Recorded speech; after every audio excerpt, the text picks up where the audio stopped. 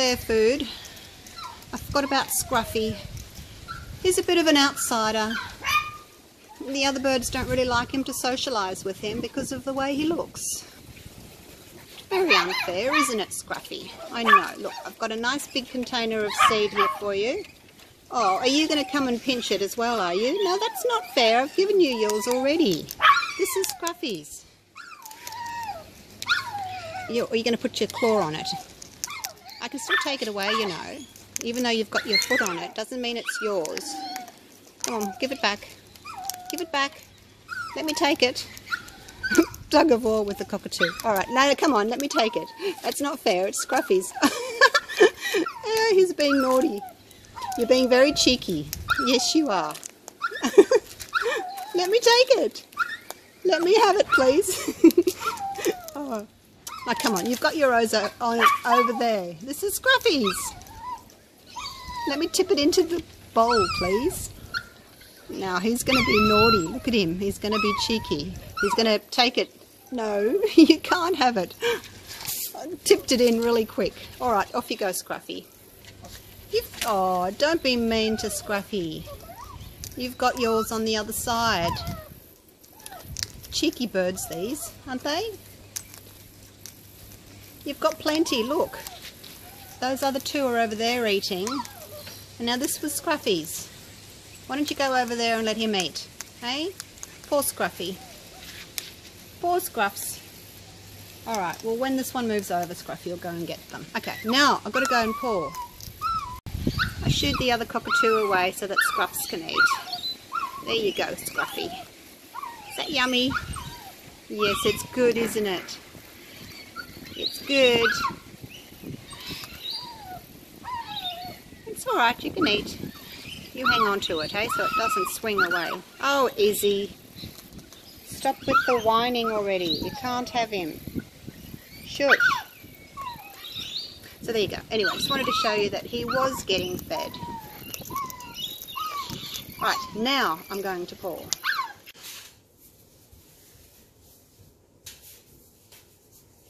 G'day guys, welcome back.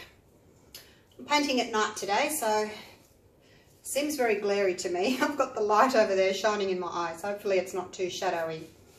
Okay, doing some similar colours to a swipe I did recently. That's the swipe that I did, and I used this colour here called Shrimp, and I used my lovely turquoise that I make called Peacock. And then I've also got this darker one in here, which you can see little bits of it. That's my navy. And obviously I swiped with black. But today I'm using all of those, and I'm going to not use black, I'm going to go with white instead. So let me just move that out of the way. But I'm not doing a swipe. I'm going to do the flip cut pours in those colours. Just 4 colours.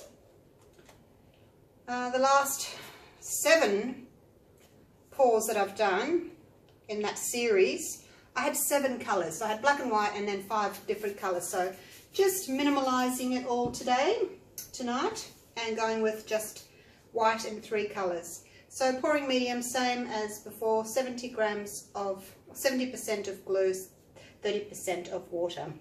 And I just mix up 700 grams of glue and 300 grams of water and put it into my big bottle there, ready to go. Okay, so I'm just a bit worried that this one's a little on the thin side. I did add more paint to it. So what I've got here is, I started with 100 grams of pouring medium, 100 grams of paint. But this one had an extra 20 grams of paint. This one's pretty much the same.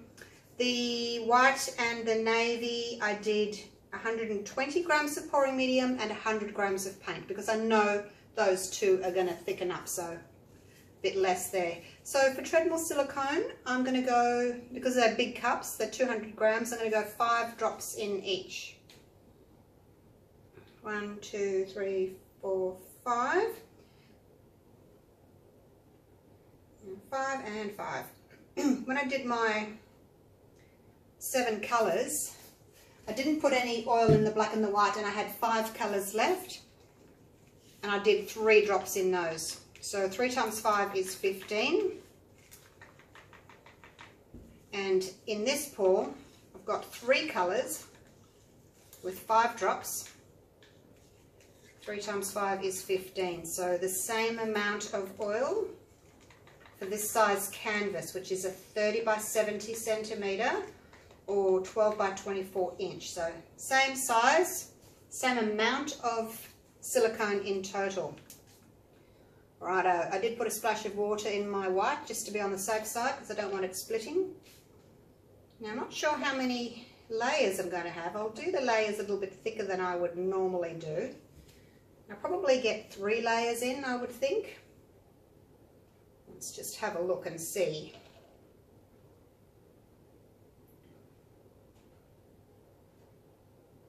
In goes the navy.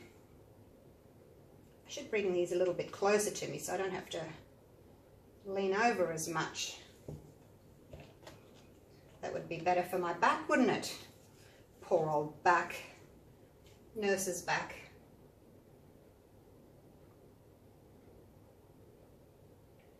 All that heavy lifting with patients, moving beds around. It's quite heavy work, really. Oops, I put a lot of the shrimp in there. I haven't got as much left. Why don't I have very much left? I've got a heap of white left. Oh, I did make up extra white, didn't I? I was just saying I did 120 to 100. That's okay, I'll just finish off with white. Alright, that's the first layer done. Maybe I will only get 2 layers. I was kind of thinking I might get 3 layers in this one, but it doesn't look to be the case.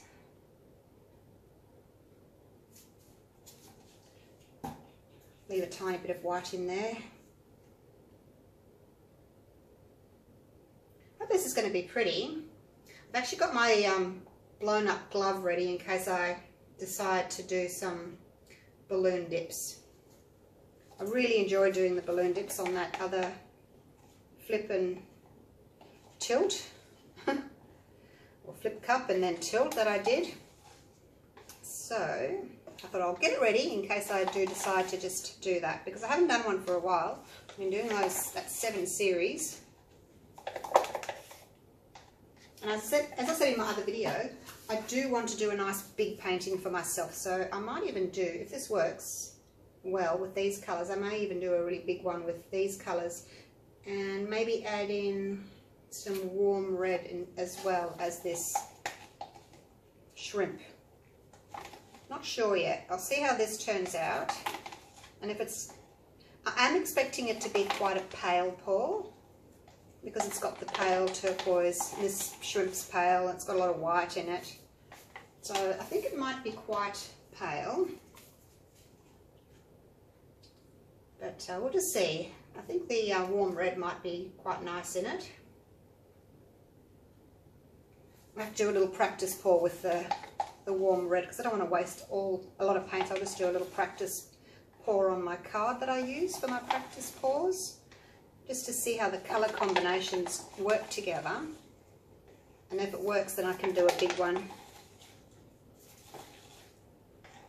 It's very handy having the cards if you want to just practice your colours.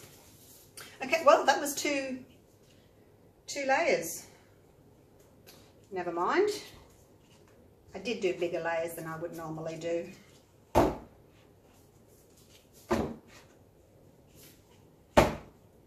So I have got my usual white, and then this one is called shrimp.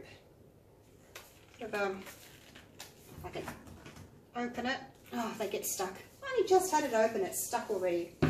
Okay, so that's the shrimp, and this is peacock, that nice aqua colour that I use. And then of course my favourite, deep space, my navy blue. And that's pretty much empty. I have to make some more of that up. That's the one I make myself.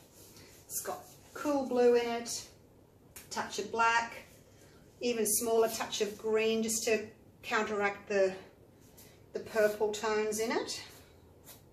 And if you want to see how I make my navy, you can go to my video. I've done 2 videos now, one on making all the sort of blues and purples, and then another one I did making pinks and my shrimpy colour and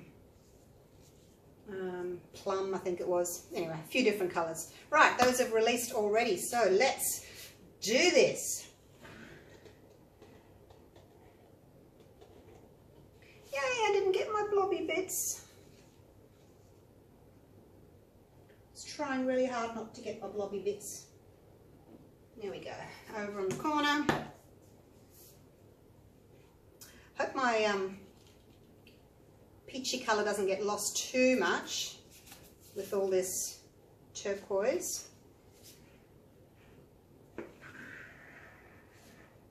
I should try and flip more into the middle, shouldn't I? And then maybe I won't have such a big area. That didn't work.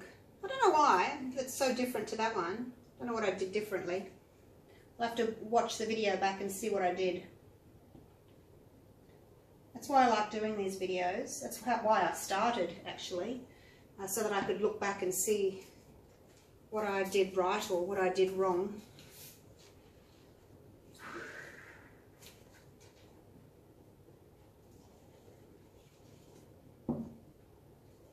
Alright, pop a little bit of this on this corner. I'm doing it like that because I want the stripes all to go in the same direction.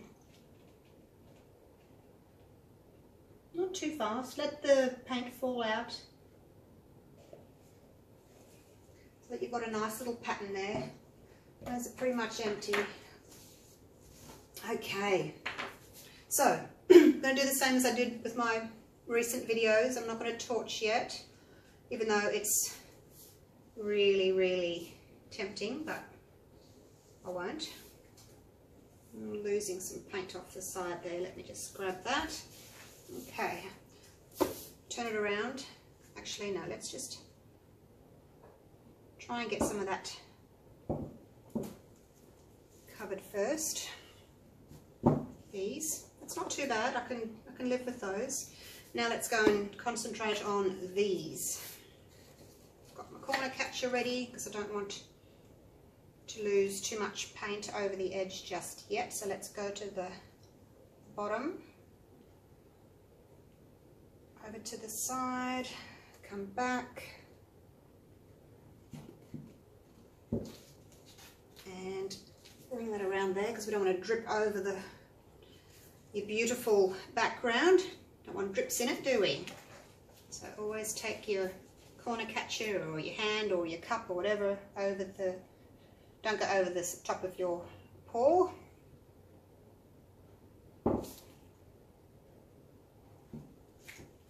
Okay. I really don't like it when I get this effect here. I might just have to balloon dip it. Hey! Okay. I hope I didn't thin this paint out too much. It seems awfully thin.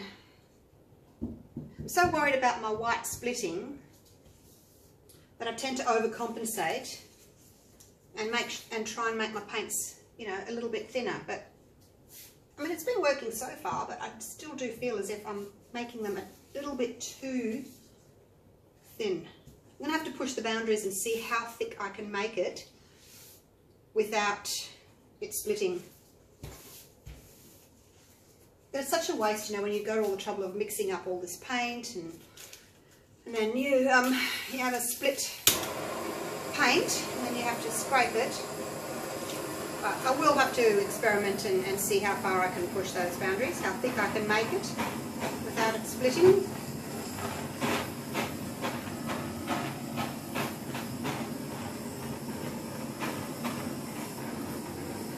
Come on, cells, up you come.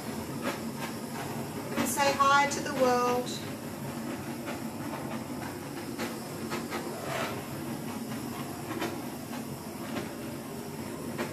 Are you going to be pretty, cells?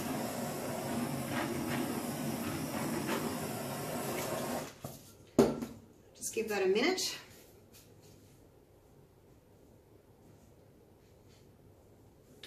Right, a bit close there. Look at my colony.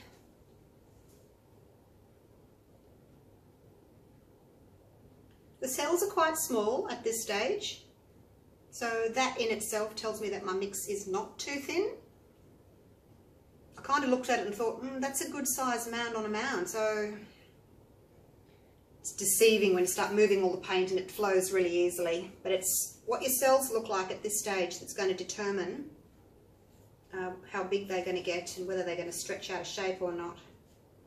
This is a pretty guy. He's got a peachy coloured ring around the navy blue. Same here. Hello, little gecko. Did you hear my gecko? Alright, let's go again. Over here, a little bit more happening just there. Oh, I got too close.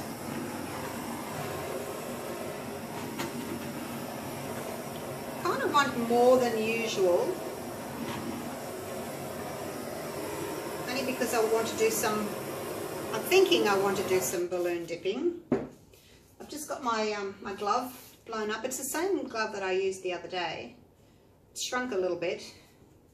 That's okay, I like it to be nice and soft. I don't like them to be too rigid, the balloons. That's why I go with the glove instead of a balloon. It's really quite soft. As opposed to these plastic ones, these are a little bit firmer. The white gloves. This is a food handling sort of a glove. The other one is too, but it's white. It just seems to be thinner, softer. Okay, I really like this. This has got a lot more interest, the darker cells popping up. Here, it's a bit plain, but let's see what happens when they start stretching out. I think I'm going to have to get rid of some of that because it's really very busy over there. Do I want any more? I don't think so. I think that's enough. Alright, let me grab my little push pins underneath and let's go for it. Walk the paint back and forth. I need to get to these big triangle areas here. I also want to get some of that off and go over the corner there. And bring the weight of the paint back to the middle so that I can just change direction a little bit without it all running over the edge there, because I still need to get to this other corner. I don't want it all running over the edge just yet. Okay, that's over, and come back.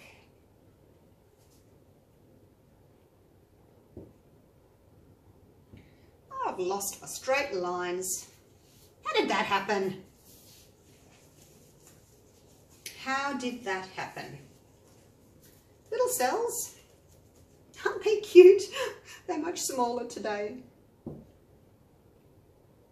Now, how can I straighten things up a bit? I can't. I'd like to bring everything back over here because this seems very stretched out, but the only way I'm going to do that is to bring the weight of the paint here and go that way, but then this is all going to get ruined. Let me see if I can just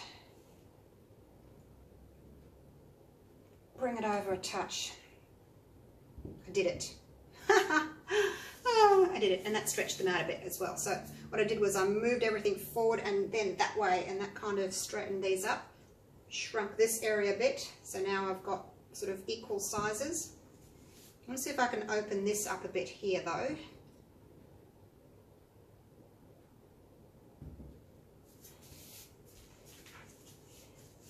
Looks like a beach to me. It's very beachy and sandy and ocean looking. I'm going to put my hand under here and see if I can get those cells to open up a bit. The wrong part's moving. This is moving instead of this.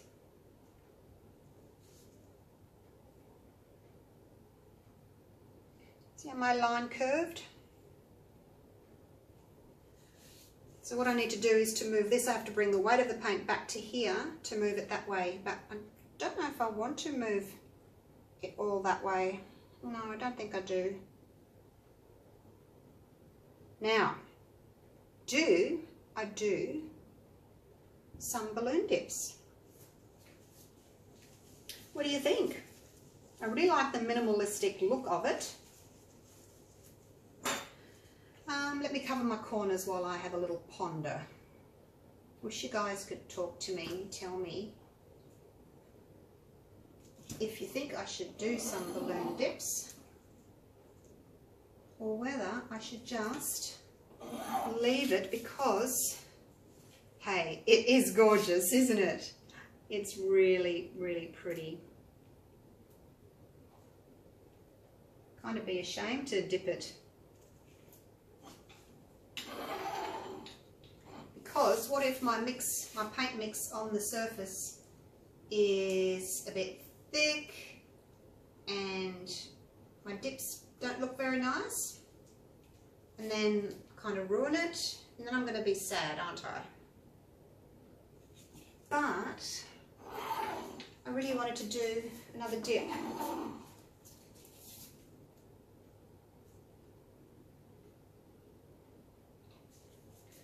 Oh, that wasn't exactly a good match. I need some more of this pale turquoise.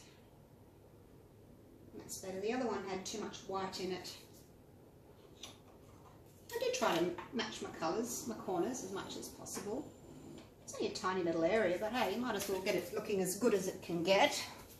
Just walked in front of the light, I'm sorry. Got a light right there in the corner of the room. Nice bright LED spotlight that I got for Christmas. Things you get for Christmas when you're an acrylic pourer. You wouldn't normally be excited to get a spotlight, would you? No. Alright, I don't know, I can't decide. How small and cute are these cells though? My mix must have been thicker than I was expecting. Alright, I'm going to do it. I'm just going to do a few. I'm going to do one here because I don't like that. And then I'll kind of do one in the middle there, and I might do one there, and then one up here. Because there's a couple of little blobby bits, little wormy creature things happening. So, I need to get some paper towel to wipe off my balloon. So I'll get that ready. Just break off a piece. Fold over so I can clean it off onto there. Okay, cross your fingers for me. I hope I'm making the right decision here. Actually, I could do a dip straight into the middle of that too, hey, because it's a bit yucky. Okay, here we go. It doesn't work. I can scrape it. It's just paint. No worries. No worries at all. Alright. Now I'm going to push down and then I'm going to go around in a circle and then back up. Around we go and back up. And you can see how thick my paint is there. It kind of went and dripped. Maybe, oh, actually its little cells are appearing in there, so that little drip will just end up looking like a cell. I think it'll be alright. Okay, how's it looking? Have I ruined it? Don't tell me. Now, I don't know if I want to involve that there. We'll see. Where will I go next?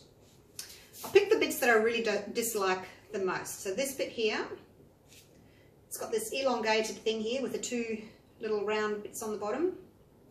Not a good look. I'm not even going to go there. So what I'm going to do is I'm going to try and incorporate that, but this blank bit as well. So in the middle there is what I'm going to try for. I can hopefully see what I'm doing.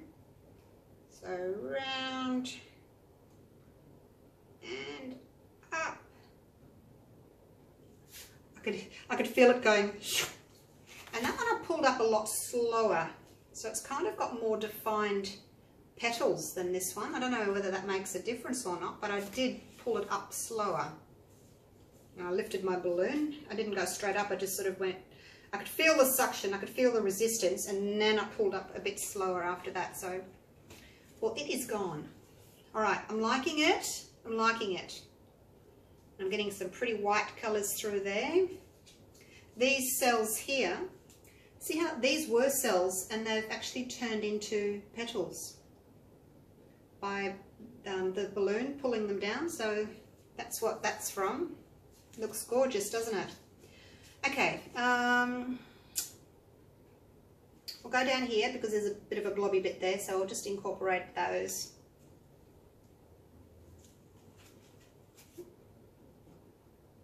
Down, round, and slowly. And I'll put that over there because I don't want to drip it back over the top of my canvas. How's that looking? Just going to wipe my balloon. I don't want to put dirty paint or muddy paint back onto my surface. Give it a bit of a wipe. So this one, it's got more of the aqua coming through, isn't it? And more of the peach too. That looks really pretty. So I think if I just do one more about here, maybe I should offset it. Might just sort of offset it a little bit and incorporate these here, because I don't want it straight in the line with that one. Just a bit off center. See how that one goes, eh? Down, all the way around, and up. Okay. I do think this works better when you don't have so much paint on the surface, but hey, the paint it'll dry flat. I'm just thinking I might go over this one again, because, or maybe I shouldn't. Oh, it's hard to know, isn't it, whether you make things worse or make things better. See the cells on this, these were cells and they've been incorporated into the flower now, so they've got better petals. I guess this one didn't have any cells around there, that's why it doesn't have any petals here. That was a very plain blank area, it only had these cells here. So that's probably why I don't have any petals, I guess. Yeah, that makes sense. All right, four balloon dips is going to be all I'm going to do. I love it. I even love it. Someone messaged me on YouTube saying that they loved it. And I thought, oh, do I really say that so much? It's funny what people pick up on, isn't it? Oh dear. All right. I love it. And I've got my corners covered. Let me just wipe the underside one more time. My white has not split. Let's see, what can I say? Negatives about it? I guess the aqua is quite dominant, and maybe I'd like a little bit more of the peachy colour next time if I do it again, which I'm sure I will. I really like these colours. So, I don't know, like you say, oh, I don't want, you know, I'm going to cut back on the aqua, and then next time it's too peach, you know, and you think, oh, it's too peach now and I've lost my sort of bluish, oceanish look. It really does remind me of a beach though. The sand and then the pale seas and then the darker seas. And anyway, let's get these gloves off and I'll take you in for a close-up. I'm really looking forward to doing a big pour like this with using this technique because I think it's such an easy technique to get right on a bigger surface. Now I've just got the light behind me, so I'm kind of blocking it, but there she is. Let's take you down.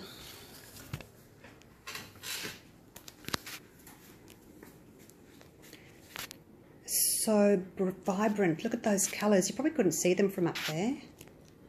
It's just gorgeous.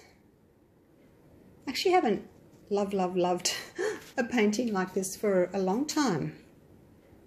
The colours are just amazing. And look at those cells. Got rings, peach rings around aqua, and there's navy in there as well. And then there's the peach rings around the navy there. Peach around the aqua there. Peach around navy. And then we've got our little balloon dip in the middle. Yeah, I really like it.